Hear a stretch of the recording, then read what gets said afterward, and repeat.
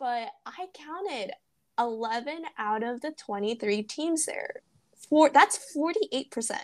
48% were coached by the same coach. I see that. Do you think it would be possible for them to switch jackets? I actually think it would be impossible. The French still won the technical by like 3 points, but the Russians won the difficulty of the elements, I guess, in base value. Yeah, I was like, who designed this? I was like, that's a near close to Vera Wang doing the Cheeto costume for Nathan.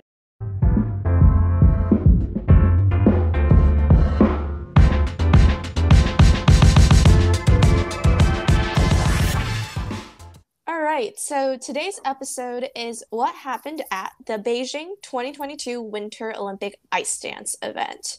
Alright, so to kick off this segment, I was watching ice dance and I was trying to actually physically count how many of those teams that were sent to the Olympics that were coached by the Montreal Dance School ran by Marie-France and Pat, or Patrice, or whatever we call her husband's name. But I counted 11 out of the 23 teams there. That's 48%. 48% were coached by the same I swear to God, they totally just gave up. You know how sometimes when coaches coach multiple teams, they will switch warm-up jackets in between in the kiss and cry. They were just didn't. They were like, no, let me just wear black and just be neutral. Classic. Yeah, and you could see that. Do you think it would be possible for them to switch jackets? I actually think it would be impossible. They have to bring a luggage with all of their team jackets. You would see Marie-France would go help that team while Patrice was getting the other team ready. So it was interesting. Do you think how did they come to that selection in the first place?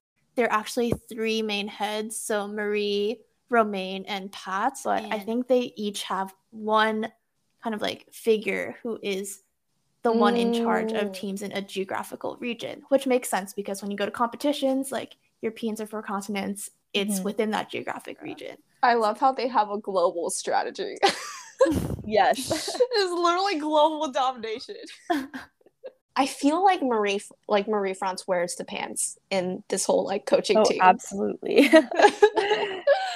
I just feel I feel like she's in charge of the most important skaters in my opinion. So I mean, but she gives all the boss woman vibes, so good for her. I think someone on Twitter made a a dating guide for who's dating who in ice dance, because I feel like they just all train at the same place, so people are just bound to I guess get with each other. But one of the most, I guess, publicly talked about one is Hubbell and her now fiance? Is that? I can't even talk. Hubbell and her now fiance is Andrea Diaz from the Spanish team, who also trains at the same camp. But it was also funny because she used to date Zachary Donohue, but then Zachary Donohue is now, or was dating Olivia Smart, who is Adrian Diaz's partner, but now it's all a little bit messy. Who's Zach dating now again? I know you guys mentioned it. I think Charlene Carey, who was Brendan Carey, the single skater's sister. Oh my God. Yeah. Oh my God. Ice dance just brings all the drama to Sammy, your point why you enjoy the dance. Yes. Yeah. But I guess transitioning out of talking about Hubbell, what do you guys think about the 2 American pairs who were basically head-to-head going at each other for that bronze medal? Yeah. I think, Chock and Bates and Hubbell and Donohue are both obviously really, really strong. That goes without saying. But the main thing that we noticed, with Chock and Bates that kind of set them behind in the rhythm dance was that Maddie looked like she was maybe a little bit more nervous and had a little bit of a slip up when with one of their twizzles. I think it came apart a little bit in their rhythm dance, which was one of the factors that set them about 3 points behind Hubbell and Donohue entering the free dance. There was no room for error for them if they wanted to contend as closely as possible for that bronze medal. But I think their material, this year, we talked a bit about it on a previous episode, but I think their material is really, really interesting. They definitely go for the kind of wow factor with their Billie Eilish short dance or rhythm dance and their space free dance. So I think that's what they have as their strength, just like their originality and their pure performance energy. And I think Hubbell and Donohue kind of bring, in my opinion, a much kind of stronger set of skating skills and power and energy to the ice. And something I've heard from people who have seen Hubbell and Donohue live in comparison to Chock and Bates is that Hubbell and Donohue just give off a lot more speed and carriage across the ice, which kind of can set them apart when you see them in person, more so than when you see them on TV. I don't know how accurate this is, but I've heard it a lot, and I think that is the main strength of Hubbell and Donohue, is that they just are like war horses, essentially. But I think that they gave very inspired performances here. I love their Janet Jackson rhythm dance. Yes. It was very strong, very on point. And I don't think that their free dance material is that creative or original, I guess. It's just kind of lyrical and nice. I feel like they performed it really, really well here and kind of upped their performance energy to match the level of their skating skills. So I think they deservedly won the bronze medal, but I'm very sad for Chock and Bates as well. Yeah, no. What do you guys think? Focused, and I can sense that there was a little bit of nervousness just by like when she starts the program too. You can see like she kind of pokes her skates around in the ice and just kind of tries to establish her stance a little bit better. And I sometimes like you can tell that those little movements that athletes do, or you pick up on those little signs that show nervousness, and you definitely saw that. But Maddie also had like a slight stumble or trip up in the pattern dance portion of the rhythm dance. So I can definitely tell that, especially after that mistake, they were very, very tight, or I felt like they couldn't let loose and fully let that expression carry them. That is one of their big strengths. Like I felt nervous as the audience watching them go into and finishing the rest of their twizzle sequences. I know we talk a lot about Nathan Chen overcoming the ghost of his Olympic past, but I felt like Maddie and Evan also kind of had to do that here because they've been doing so well. But if you guys remember from the last Olympic cycle in 2018 in Pyeongchang, they had a beautiful free dance to Imagine by John Lennon, but they actually had a fall in their spin entry in their free dance. So that definitely, I was so heartbroken for them, and I'm sure they were too. So that must also do a mental number on you. So I'm sure they were definitely feeling that pressure to, not make a mistake. And I think in ice dance, also to the naked viewers' eyes who are just watching, ice dance they don't look like they make a lot of mistakes, or you can't really tell because it's not like in men's or ladies where it's just like, oh, someone misses a jump. Like even like the average Joe would just look at it like, oh, that person fell, or but like for ice dance, it's so much more nuanced. It's about the levels, and you can't really tell. But when you do actually have a slip up or fall that's even noticeable to the public eye, that definitely hurts quite a bit. Yeah, Cathy, you mentioned the levels in ice dance as being very, very intricate and difficult to kind of calculate and see from an ordinary person's perspective. That being said, Guillaume and Gabriella, Papadakis and Cizeron skating is unmatchable. But the fact is that they actually only got a level 3, I believe, on their lift C. Meanwhile, most of the top teams had gotten level 4s on that.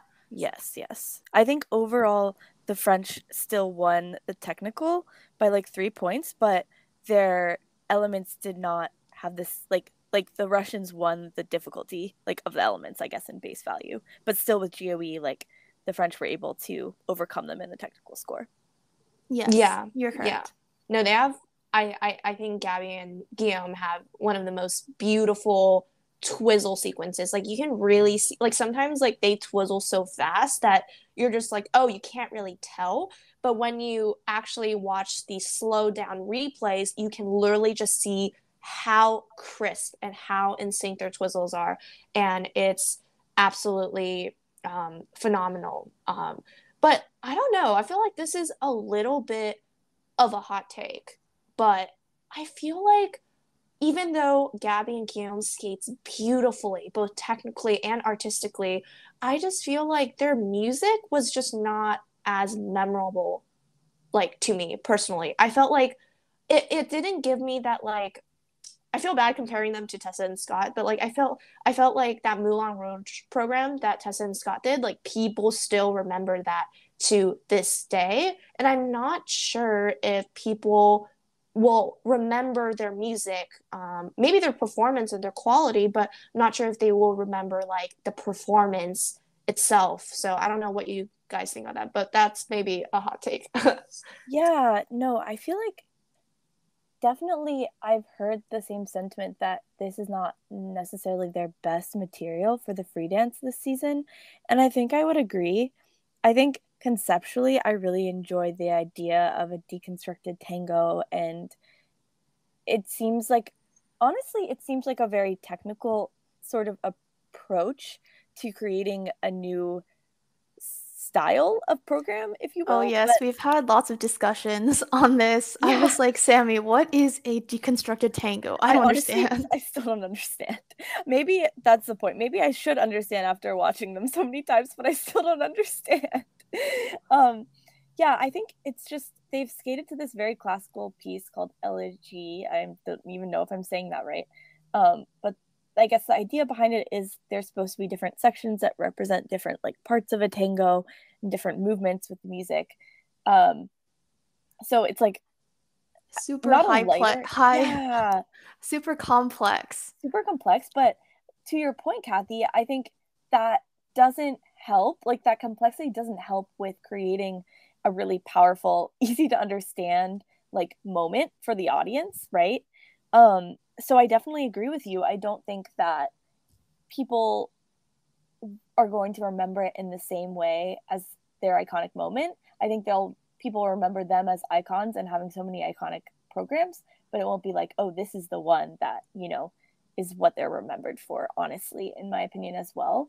So yeah, I do think though, I do wonder, might that have changed even with the same music if they were allowed to have a full crowd and that sort of audience energy? Because Gabby and Guillaume, although they don't have that same type of like superstar showy performance quality as Tessa and Scott, they still bring a magical energy to audiences, and maybe that would have carried them to a more, I guess, elevated moment with the music that would be more memorable. But yeah, really I think that's a great point. Yeah.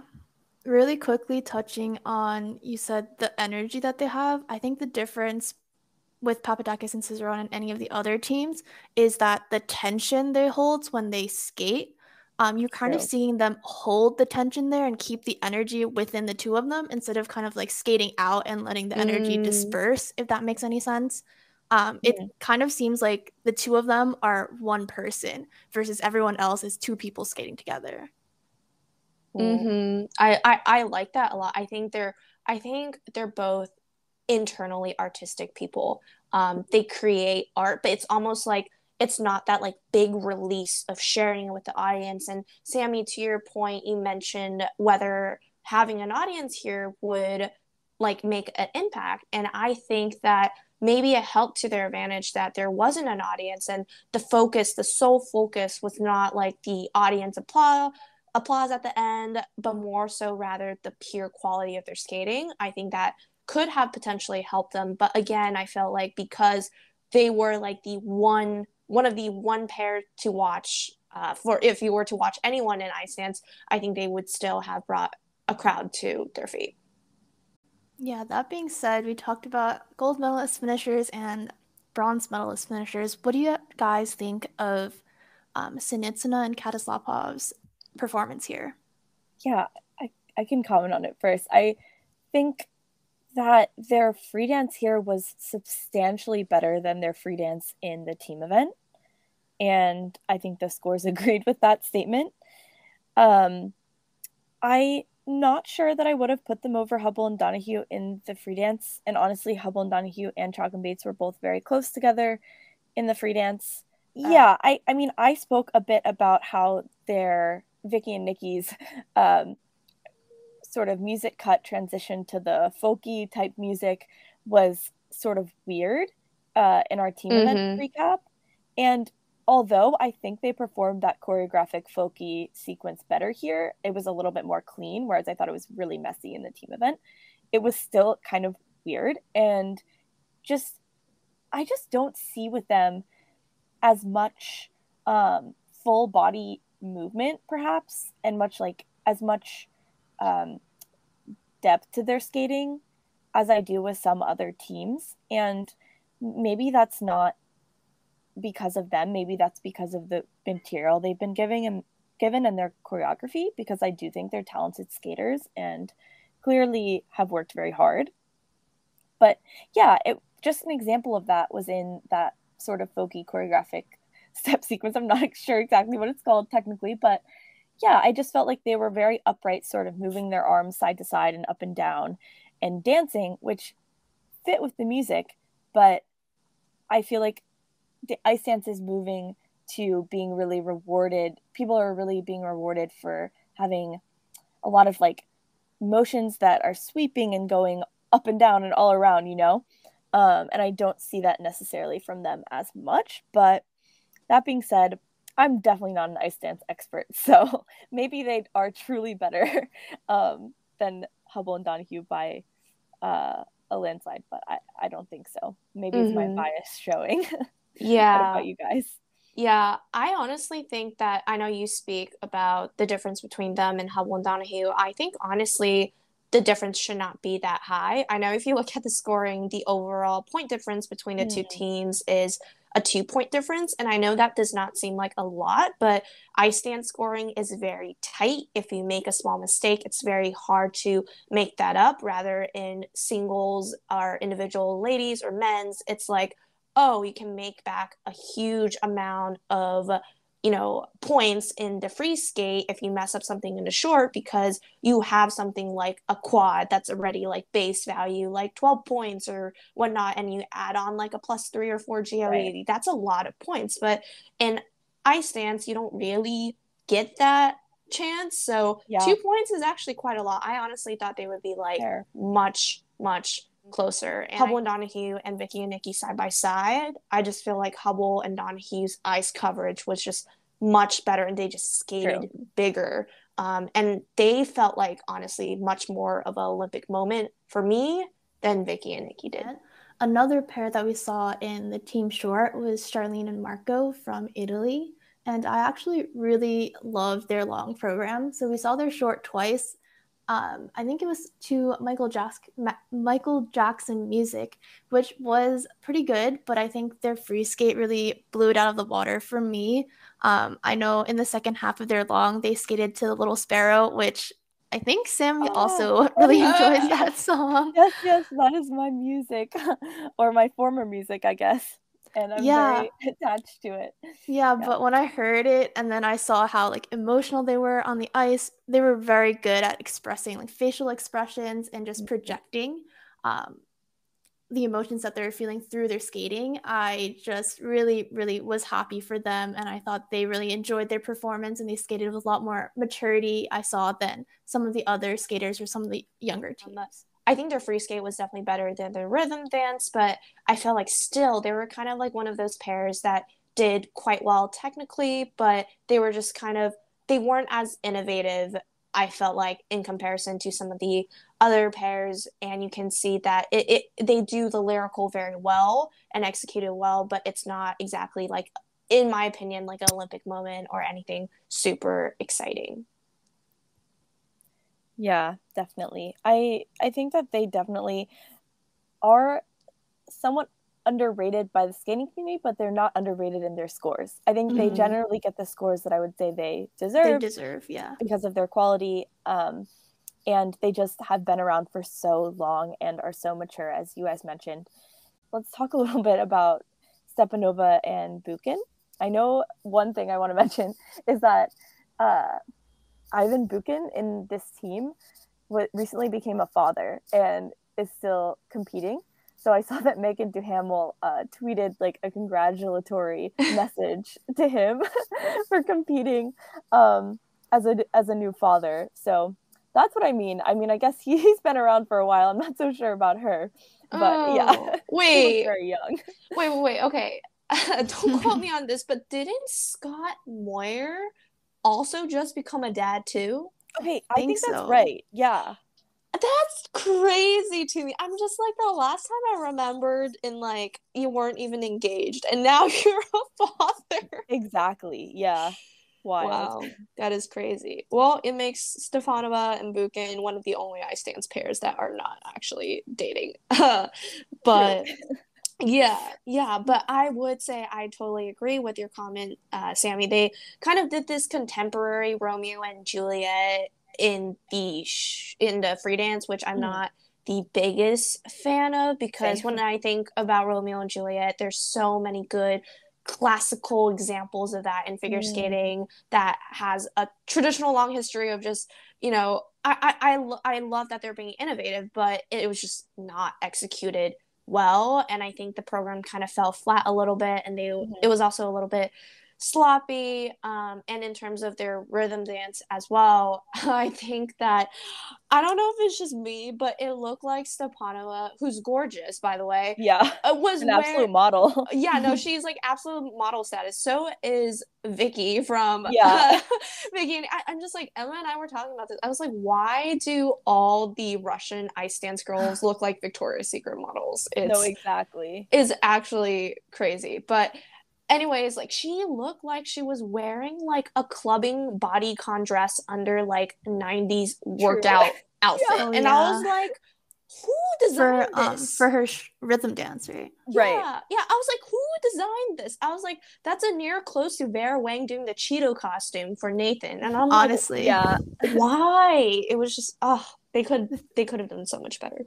The thing is, though, I really liked their rhythm dance. I think it was to music by Backstreet Boys, and I thought it was super fun and exciting. And then I was like, why are you wearing that outfit? Yeah. Piper and Paul, they were definitely someone who I felt like, or a team that came into the Olympics with people having sort of high expectations, perhaps medal expectations for them. And that definitely did not pan out. What did you guys think of their performances? Yeah, I definitely think it was very upsetting for them, and also I'm sure for their team and their fans. I think overall in general, they just haven't had that strong of a showing at the Olympics. I know in their team event, rhythm dance, they didn't score well. And then here in the long program, in the individual, I believe Piper didn't get to stand up on her straight lift, or like her straight leg lift. It was right on the music too. And I think they have such high quality skating skills that it was very upsetting to see them not be able to skate to their expectations. At the same time, I don't think the material for their free dance was super creative or super Olympic moment type material, but I do enjoy their rhythm dance. Their packaging almost reminded me a little bit of like Hubbell and Donohue's packaging for the free dance, where like even the colors they wore were like kind of similar. It's like the lyrical light pink blue vibes. So yeah, no, I guess with that being said, we can transition to a bit of a happier moment with Smart and Diaz, my personal favorite free dance of the season, and I think you guys maybe agree a bit. Yeah, they skated to Mask of Zorro for their free dance, and I just feel like their costuming was amazing. Like, I never thought I would enjoy a green dress so much, but it's like beautiful. Green is the color of the year. Exactly. Yeah, it's true. I think that honestly the Olympics for Smart and Diaz was not so much here as it was in actually qualifying. Maybe more so for any other team, because they had to beat out the other Spanish dance team by the combination of points at 3 events this season. to be able to earn that one spot to the Olympics for Spain. And so I think it really speaks to their independent drive and excitement to not just be the best in Spain, but to be up there in the top group in the world, that they came out and really were on point this entire competition. They did a wonderful, super sharp, detail-oriented free dance, but also one that was very entertaining for the crowd. Sort of related to your earlier point, Cathy, I think this is the type of material that really does create a memorable Olympic moment. And, you know, if they were contenders for the Olympic gold medal and that they won that, which obviously is outside the realm of possibility, but I think people would remember this program for a very long time. Yeah. No, definitely. After watching the free dance last night, I was like, I feel like the only free dance that I would go back and willingly watch would be Smart and Diaz, because I feel like they just created something so unique and different looking in terms of the shapes they created, how they moved their arms, you know, timing the twizzle sequence right on the crescendo of that music. So confidently too. Exactly. And I think a lot of people go into twizzles very cautiously because it is one of the, I would say, one of the most difficult. Quad of ice dance. Yeah, exactly. The quad of ice dancing. It's like, it's the moment that when you're watching ice dance, I'm on the edge of my seat, because it's the one that's most likely like people will make mistakes on. But I think what beats anything else is just a twizzle sequence, like beautifully building and beautifully timed with the music. And also their ending was like really, really unique too. I was like, whoa, I didn't expect that coming. It was like the sound of swords slashing, and he does this little like this sword slashing thing, but it looked good. Like if I were to explain this to someone without them watching, they would be like, that sounds dumb as fuck. But they do it really well. So I would say it was definitely a really, really good showing for them. And you can see that I feel like Olivia Smart is someone who is very level-headed, definitely a fierce competitor. You can see her bring that energy, and to see her kind of like smile for the first time and see that release after the free dance was really nice to see. And they know that they hit their season's best, which they did. So that was great to see. Yeah, definitely. I also echo everything you guys said. Loved their performance here. I thought they did a great job. One thing that I noticed that the Montreal ice dance teams do a lot in their free dance is they kind of stop in the middle and have this choreographic sequence, which they kind of do steps or they dance. I'm not sure how exactly, if that's like something that's kind of characteristic of the Montreal dance team's choreography, but I think a lot of the teams do have that moment where they dance to the very exciting music, and those are moments that really make a program for me, I think, because it's just very entertaining to watch. So that being said, I also wanted to talk about the team from Great Britain. I'm assuming that Fear and Gibson are on the younger side of ice dance teams at this Olympics just because they're younger in age. And you can kind of tell that with their skating. I think some of their elements weren't super in sync, but I thought they were a very entertaining pair to watch. They did a Kiss short program and a Lion King program for their long, and I know Lewis does a couple like aerials in the short and in the long. And I just thought he was having a really, really fun time competing and being out there and just being at the Olympics, that I just really enjoyed the performance. Yeah, I agree. I mean, I think that they'll definitely be ones that are sticking around for the next Olympic cycle, as far as I know. So it'll be interesting to watch them sort of build and improve, as many of the dance teams we talked about today so far probably will not be sticking around. Not that we know for sure, but some of them have been around for a long time, and we're kind of sticking it out for this Olympics. So they really have an opportunity in the next few years to mature and grow in their skating, clean up those little details, and become, sort of grow into their full potential. So I'm really excited to see that happen. Ooh, wait. This is more of a random aside, but do you guys think, like, speaking of like retirement and sticking around, do you guys think Gabby and Guillaume are gonna continue skating, or do you think like the Olympic gold was kind of their last hurrah? I don't know, because I feel like I haven't read anything that says they're for sure going to be done after this year. However, I think if they stay in the sport, it would only be for kind of their own sake. Like, say they have more program ideas or like new styles they want to try to perfect. I feel like that would be more of the reason, rather than like accumulating more titles. But I think honestly, maybe they could win the next Olympic gold medal in ice dance as well if they stuck around. That's actually true. They're still pretty young in terms of ice dance team ages. Okay. And I think, yeah, Sammy, you're right. I read something that said Gabby was saying they were just going to do this year and then see what happens after. So okay, nothing is for sure yet.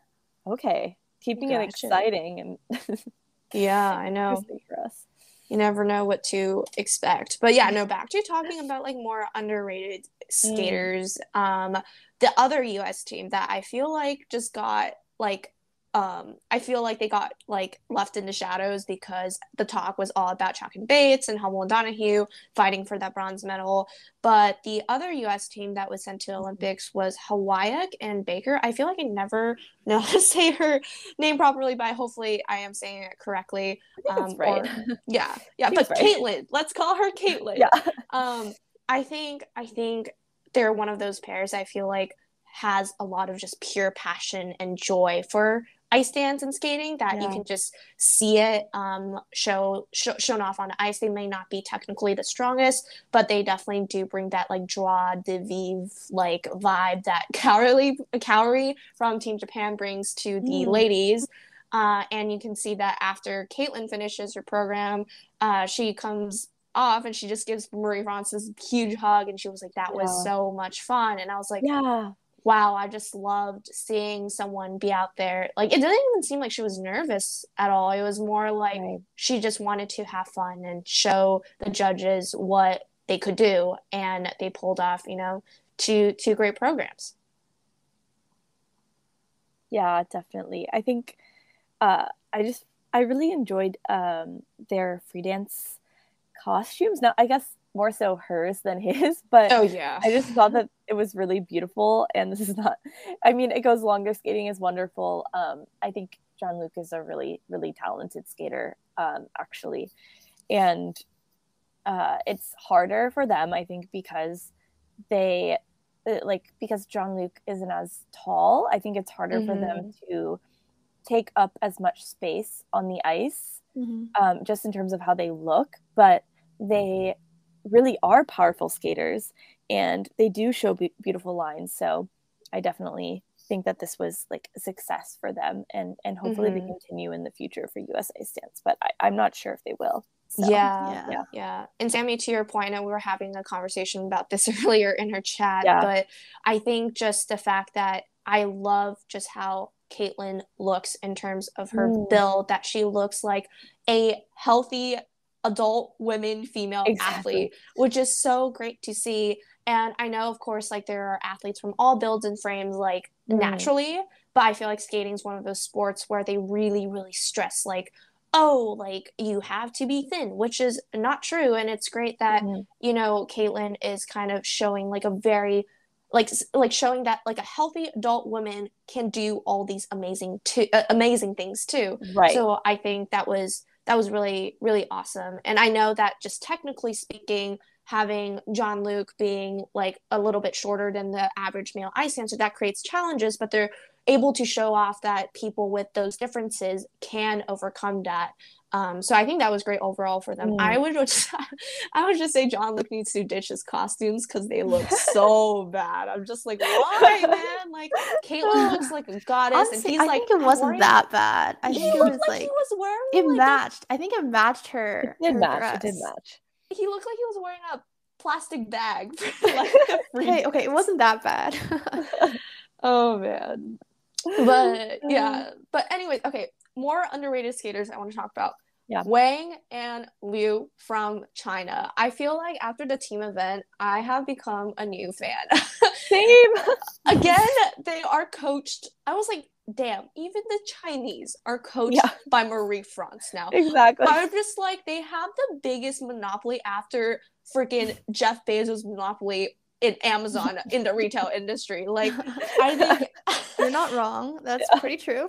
I just think that like their choreography, especially in the free dance, is so lovely. It's very unique. I love the part where he like kind of sends her underneath his legs and then like kind of she like flips over. Like, it's really hard to describe this without you seeing I know it, what you're talking about. Yeah, but it's just so, and I think that it like goes back to the fact that the Montreal Dance Camp is very, very good at program packaging and creating unique choreography, like in a way that like I'm shocked that they have so many people that they all coached, but for some reason they're able to pull off like a different vibe or image for every single pair. And I'm like, honestly, like, props to them. That's probably why they have the monopoly. But I just think that they're skating so beautiful. And I think, honestly, the guy is really, really hot, but he just needs to ditch the mullet haircut. It's so bad. I'm just like, I was like stalking their Instagram and I was like, he looked so great before. Who in their right mind told him that he should grow out his hair and style it like that for the Olympics? And I'm just like, no, like, why would you ever do that? But that's just my personal opinion. Also, jumping back to the point you made before about Marie France's camp's choreography, this is quickly becoming a Montreal Dance School fan podcast. Yeah. But I just want to say, I think what they do really well is listening to the music of each team. I think that's like a big characteristic of what makes their choreography so special. It's like the moves that the skaters are doing kind of relate to the music that they're listening to. So it's kind of not just the skaters skating their own thing and the music's playing in the background. They're really listening to the music and pairing the moves with the music, which you think most people should do, but I actually believe that it's quite hard to execute. Yeah. Telling a story on the ice is way harder than you think it is. And especially in ice dance, because especially in the rhythm dance, there's a lot of actually preset requirements that maybe you don't see as often in like the individual event, where you actually have to do the same set of steps as every other pair, at least for the rhythm dance. So it's kind of like, how creative can you get with the confines of what you have to work with? And I feel like they do that very well. All right. So that is enough rambling about ice dance and talking and fangirling about the Montreal Dance Camp. What are your guys' top pick of this event? Okay, so I'll preface this by saying that I love the French so much. So of course that is like my actual, my celebratory moment of the week, but not moment of the week, moment of the event. But I think I have two other ones that I'll choose. One is that this was Evan Bates' 4th Olympics, and he got 4th. It's a little bit sad. Oh no. But that's just so impressive. 4 Olympics. I can't even imagine putting your body through that and being on top in that way for so long. And then another would be just Madison Hubbell's moment. I think her personality is very different from mine, and she's very outspoken and all these things. But I really do feel like she's super passionate and a hard worker, and I kind of thought she was like crying towards the end of their free dance in the program, but not the type of like fake crying. It was more just like emoting and really trying to live out their performance for all it was, knowing that this is their last season. So yeah, I think that was my moment. I mean, it was really kind of spoke to the spirit of the Olympics, I thought. So yeah. Okay. Cathy, you want to go next? Oh man, I feel like usually I'm the one that goes last because I know what to pick, but I actually do think I have a pick. I think my pick of this event is Smart and Diaz's free dance. Yes. I think it's so just unique. it just left me wanting to watch it again. And I felt like that was really the it moment for me. And I think seeing kind of Olivia especially break that character of just that release after her free dance, because she is such like she almost like also gives me like feisty blonde energy. Very true. Yeah. Similar to Hubbell. But I'm so happy for her that even though like they probably knew that they weren't going to podium, I think they were definitely aiming for season's best, and they got their season's best. So I'm just so happy for them, and I hope that we continue to see them in the coming years on the field, because I think they bring something that's so unique that honestly I feel like this event needs, because I feel like in the past couple of years more and more of it has come to just, you know, lyrical and more lyrical. And I think innovation is definitely what we need to keep kind of the viewership for ice dance up to, because we know that it's not as popular to the general public audience in comparison to like the ladies or the men's individual events. Right. Yeah. Okay, Emma, can't wait any longer. Come on. I would say I also have two, but one is the one that you just mentioned, Cathy, so keep that one short. I saved it for you guys. My other favorite skate of the event was Fear Gibson's rhythm dance to the Kiss music. I think because it was so unexpected. I don't really follow ice dance that much, so I didn't know of this team previously, but I just tuned in to the rhythm dance the other day, and I was so pleasantly surprised by their performance, and I really enjoyed it. So I think that they were my favorite, and I'm excited to see them in future seasons. Oh, I feel like you guys all picked two. You guys cheated. You're supposed to pick one. It makes me want to pick a second one. Okay, but can I pick a second one? Yeah, of course. Okay, fine. Because I was like really close to picking this other one, but I think Hubbell and Donohue's beginning of their rhythm dance to Nasty by Janet Jackson, so crisp and so good. And that music slaps so hard. Like I was practicing at my rink earlier this week, and then there's like nobody on that session, so I just put on music, and I was putting on that Janet Jackson song, and literally like another like choreographer from Canada who was working with like an ice dancer was just like jamming out to it as well. Oh my god. And it was a moment in the rink where everyone was just like, yes, this music slaps, and I was like, this is definitely I love their beginning to their rhythm dance. So yeah, that was another moment for me. But all right, that is a wrap for today's episode of What Happened on the In the Element Figure Skating Show.